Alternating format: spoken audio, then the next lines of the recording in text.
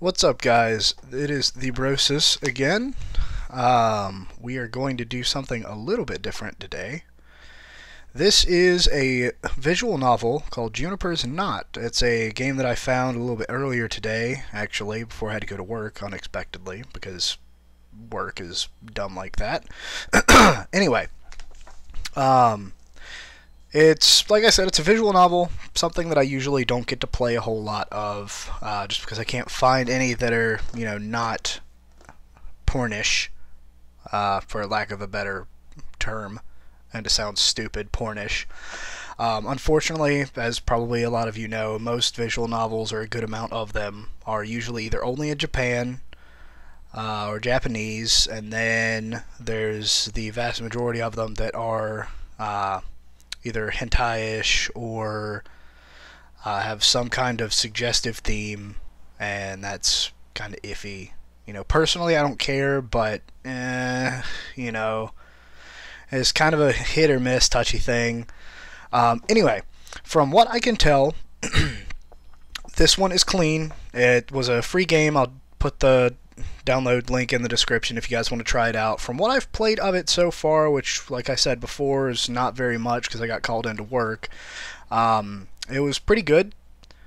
The atmosphere of it, as much atmosphere as a visual novel can have, I guess, was really decent. The characters and the writing were actually pretty spot on. It wasn't kind of junky or anything. There wasn't a whole lot of just iffy things or grammatical errors or any of that that I could see as of right now.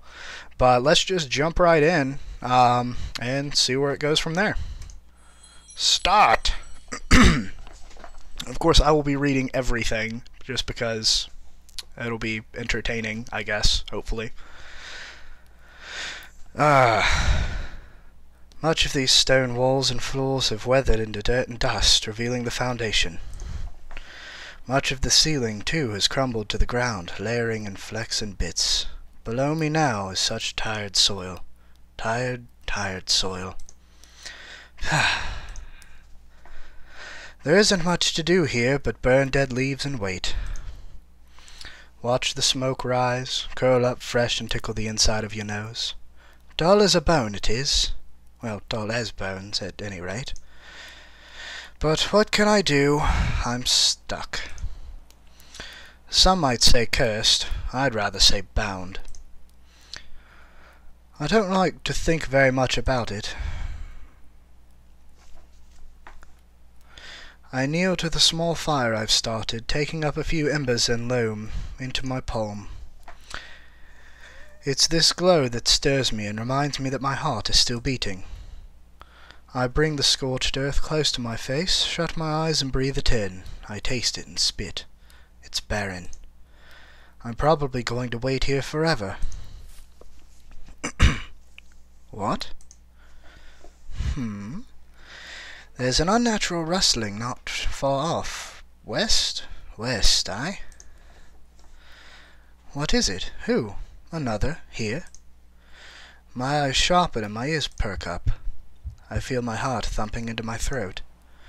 Should I be forward? Give a call? Would that work? Cry out, plead, help, help, damsel! A fool sort of lie. Would that work? No. Go still. Listen. Just listen. Whatever it is, it's right busy about here. Noises tumbling rough from old doorways, chests wide open, shops and homes are explored. A scavenger, then? Someone found this place? Him. Hearing these sounds is just odd. It shouldn't be odd, but it is. Strange. I should remember such sounds. Oh, the noise is getting closer. Is it? I'm imagining this. No, no. It's surely in the manor now, poking about the kitchen and lounge. I decide, on the chance that it will find its way to the ballroom, to stand. I take a good posture and wait this new company. And to my surprise, he, shows it up at the door within the next minute. A boy? A man? What kind of thing's this again? He's carrying a pack and has a bottle on his waist. Maybe he's a traveller then. Doesn't look like he's noticed me yet. He's just wandered in, stare adrift. After a few steps I catch his eye. He moves a little closer to me in the face, and then some more to see my feet. He stops there. He's staring now, and doing nothing more. Come here. As if realizing something, he stiffens. His heart beats loud in the air. I need your help, so come on, come here. He doesn't bend.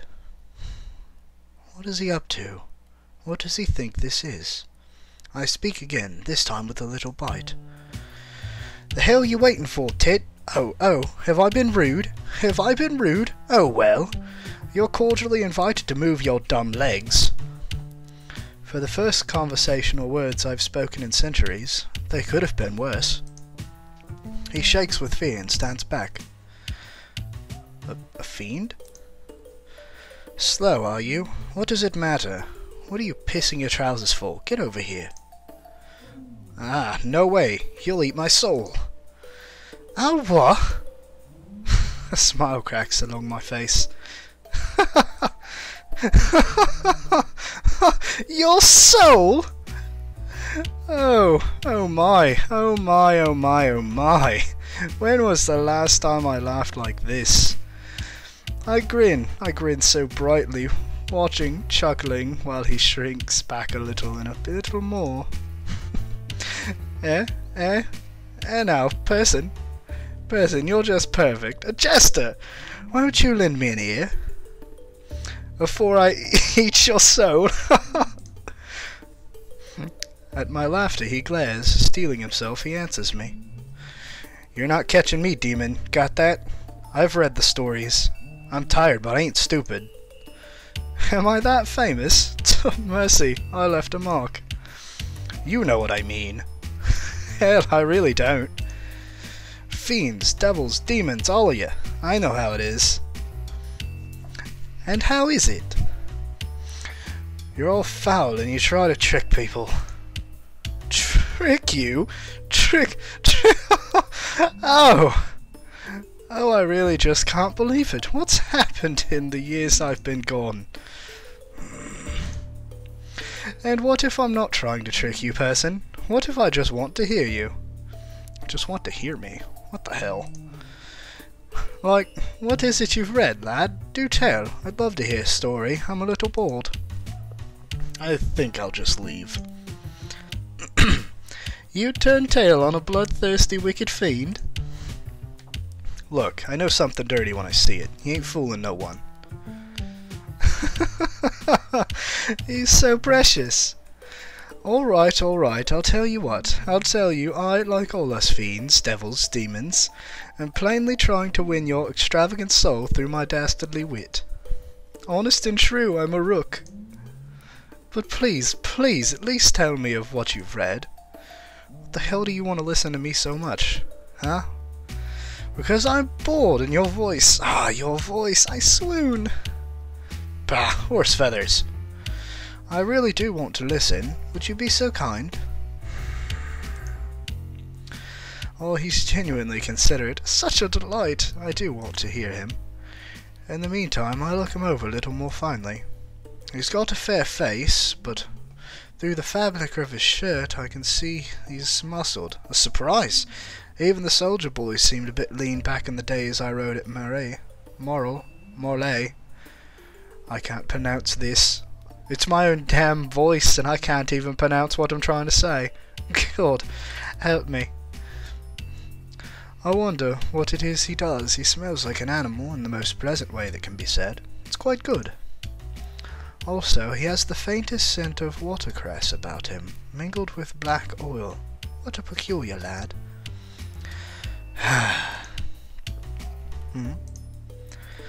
I'd really rather not stick around. I guess I can tell you some things, though. Yeah, I guess I can tell you. Long as you stay put, you hear? What's keeping me from you is more powerful than I care to challenge, person. Yeah, right, whatever. Here's a story, one from a book I read a lot when I was little. Oh, pardon, I find it very hard to think of you any littler. Quiet. There was a cobbler in Whitaker who had nothing to eat. He was poorer than dirt and didn't have a girl, and it made him real sore. He didn't have a girl? A dame, a sweetheart. He didn't have a wife.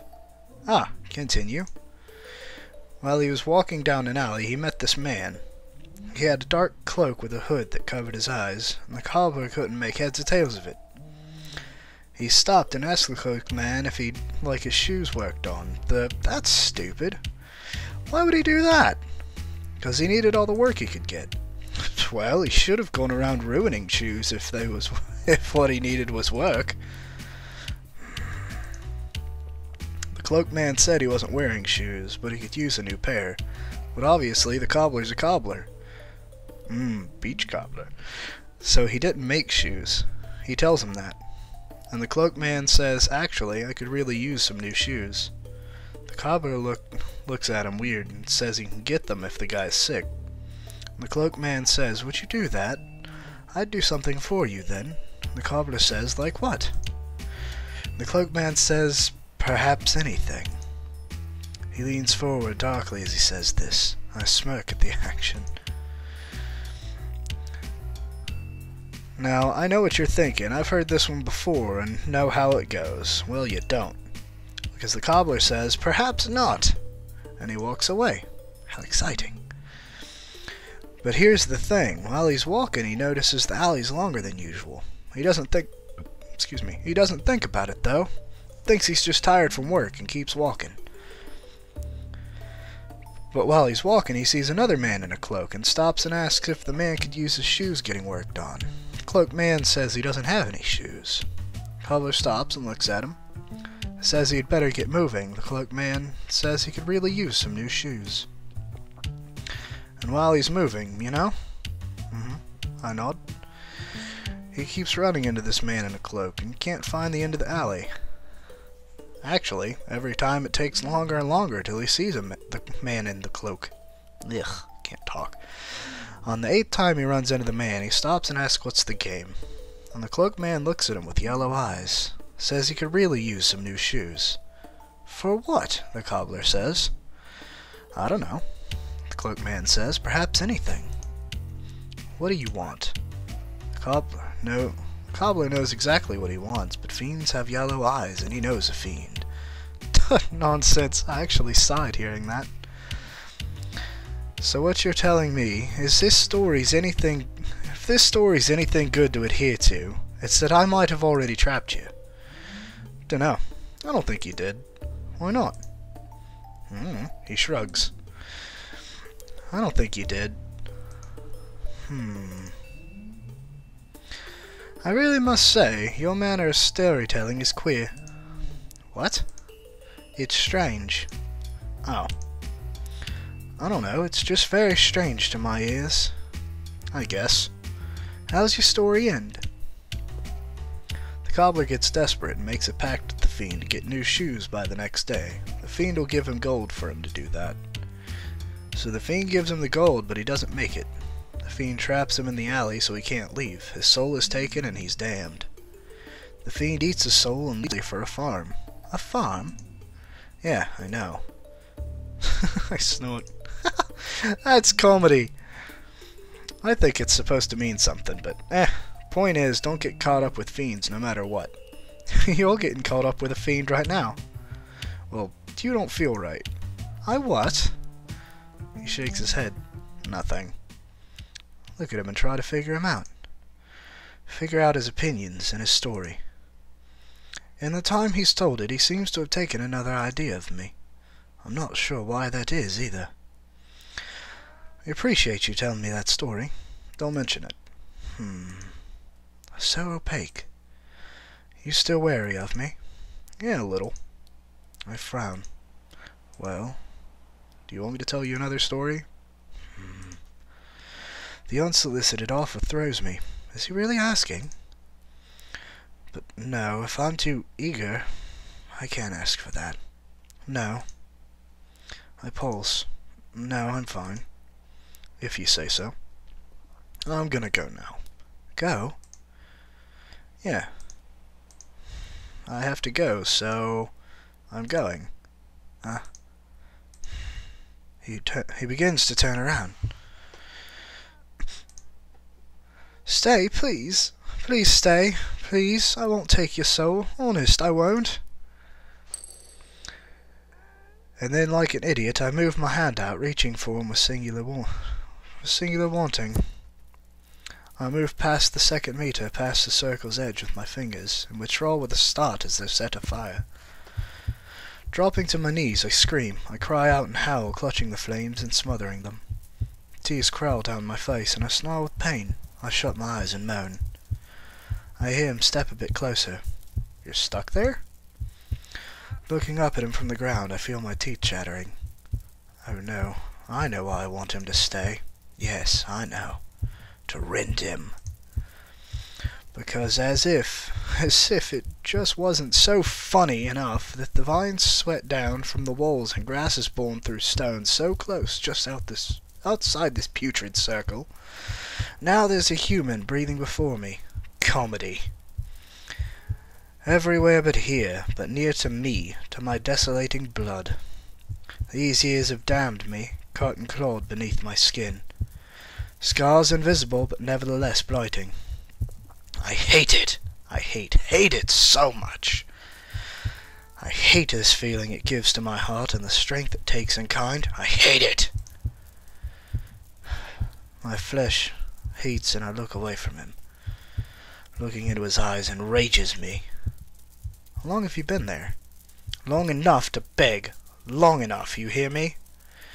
Too long I've been in this stinking pile. It doesn't matter to you. I want to know. Well, I don't want to tell, Ugh, sorry, miss. Miss? Take a look at my clicking, stuttering hand, and my sight still blurred with tears. It's sizzling. Small blazes dance between my fingers. I take my tongue to it, soothing the burns. You're a bold one, calling me a flap? Oh, what? Huh? No, you're no flapper, lady. It means something different now. Miss is just what you're supposed to call older ladies, out of respect. Lapping the flames from the back of my hand, I glance at him. That right? Are you okay? I suck my ring finger and squint. What's that? All right, fine. Is that okay? All right. All right, aye. I am a fiend, yes. Heal fast. Though I can still feel it snap and pop in the joints. I whistle cold air through my digits and take myself from the ground. Are you going to stay? I could. Oh. Thank you. I'm actually lost right now. Lost, is it? Lost? That's a sweet irony. Don't look so out, old person. The irony's quite obvious here, isn't it? He squints. Think. After all, I cannot even be lost. Forever and ever I'll know where I am, and where I am is... stuck. I laugh again, but he doesn't find it funny. He doesn't seem to find it much of anything at all. I quit it, wiping away a figurative tear. Oh, I know this place so intimately it'd redden your face. He jerks and gives his head a shake. If you...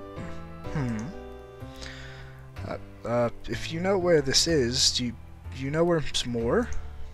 Uh-huh. So earnest. Don't know what more is. I know moors. Moors? Aye, moors. Moors, you follow? I don't know what those are. My, this a right dizzy jig we're dancing. Time's making fools of us both. Ha! His look's a bit hazy, as though he's having a hard time keeping his eyes fresh. I turn my head silently. What's more, person? Where I was born, lived. A town? A new town? City. Think it's been there for a while. That right? He doesn't speak, and I glance over, just quickly enough to catch him at the end of nodding. Did you know this place was a moor for a time? mist. I don't know what is that. It's a dead place, a wet place. I too was born in a moor.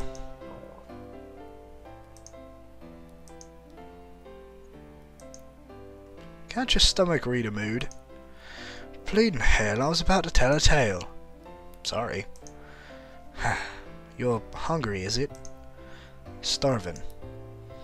Us fiends here, we only eat souls, and only for pleasure. Quit joking. Joking? Hey, you got any food?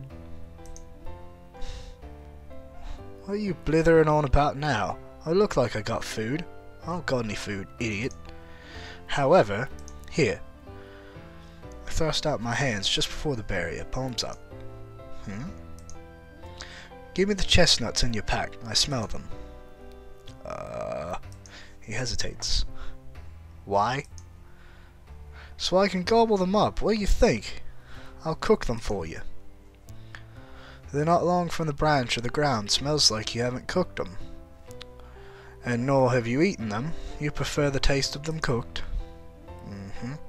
Nod slowly. I twitch my fingers, waiting. Is there something you want for this? Your company for the morning, till noon. That's it? I nod. Okay, deal. And that, ladies and gentlemen, is where we are going to stop. Because I have no clue when this thing actually ends, and there's a legitimate save point or some nonsense, I'm not sure. But this is about as far as I've gotten so far, so I think we shall save it here. As you can see, it's pretty much the exact same place that I saved it on my just random playthrough. I'm going to save it as slot 1. But we will continue this next time.